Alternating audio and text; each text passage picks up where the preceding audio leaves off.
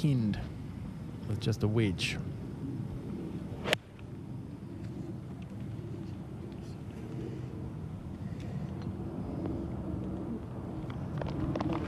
Very nice, very nice. Probably the first one we've seen thus far today. Left is the real danger on that hole. Let's see if Dan can get something going with the flat stick.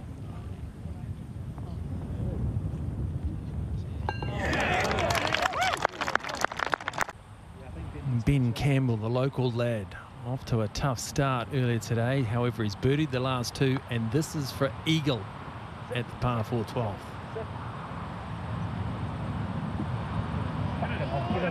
Could it be for Campbell?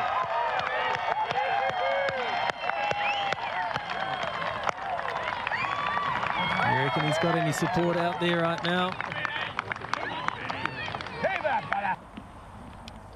As we slide back to 13 and Fraser.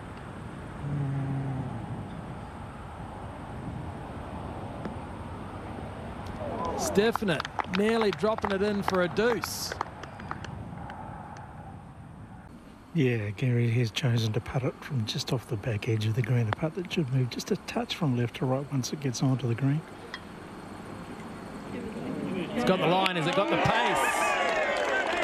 It's a birdie for Josh, it's $200 in the can.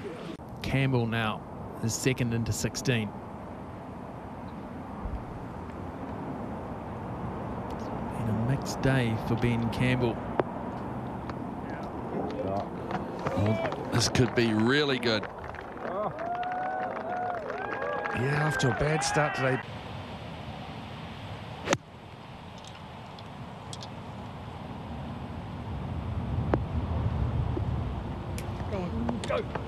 Oh, that could be good. This may be two. This may be an eagle. It is! Hend holds the wedge from the fairway. I'm not sure if he plays snooker, but it was a perfect amount of check side. Better be lucky than good.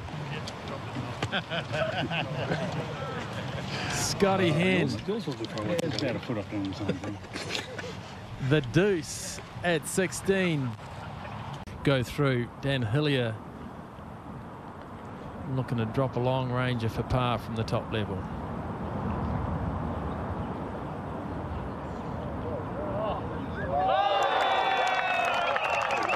Just a par 4.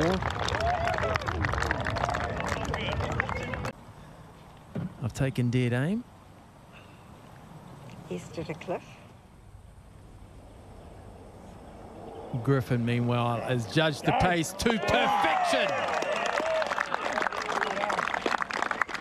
The Victorian with a birdie here at 16 climbs to the top of the leaderboard. Probably have the putter in hand. Brazel laying up there at 17.